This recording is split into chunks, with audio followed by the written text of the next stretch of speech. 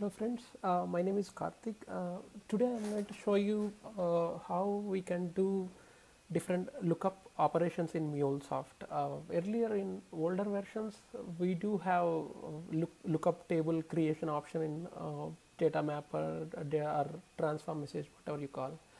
But now I'll show you how we can achieve this using two different methods.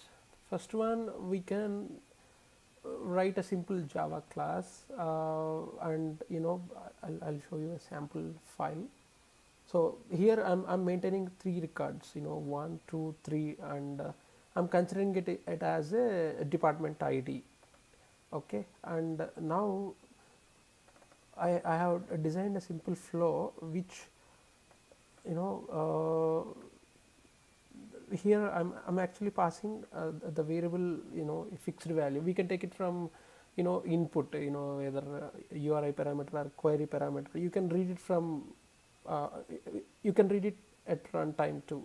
For now, for demo purpose, I just fixed value to 2, and then in my departments.java program I'm loading it into a hash map, and I'm reading line by line, and whatever the value, whatever the row record for that particular department ID, I'm just reading it, and I'll just display it. Let me run and show you the output.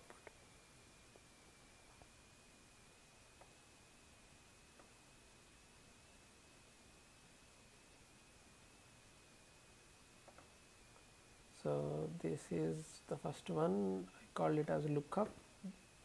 If you see Salesforce CRM California, okay, if you go to my document Salesforce CRM California 2, so we got the second row result as a result. And there is another way to achieve this one in this flow.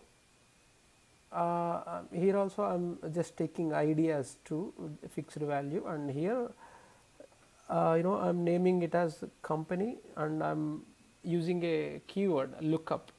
Here the get details is the flow name, and the type is a parameter I'm passing here. So when you see get details flow, it does not have anything except simple expression. In expression I'm writing payload.type contains 2, then payload equal to MuleSoft.